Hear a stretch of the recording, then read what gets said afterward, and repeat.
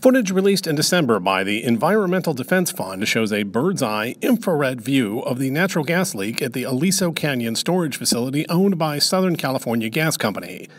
Since the leak was found last October, more than 2,000 families have been evacuated from nearby Los Angeles communities.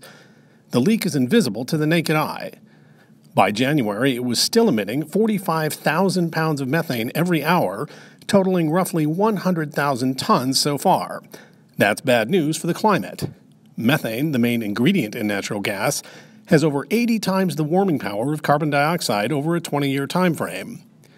Initial estimates showed daily near-term climate damage caused by the Aliso Canyon leak was equal to the emissions of 7 million cars. Leaks this big are rare, but smaller leaks are a major everyday problem throughout the oil and gas supply chain. Nationwide, they add up to an estimated 8 million tons of methane a year. Over the next 2 decades, those annual emissions and the annual emissions from 160 coal-fired power plants will have the very same impact on the climate.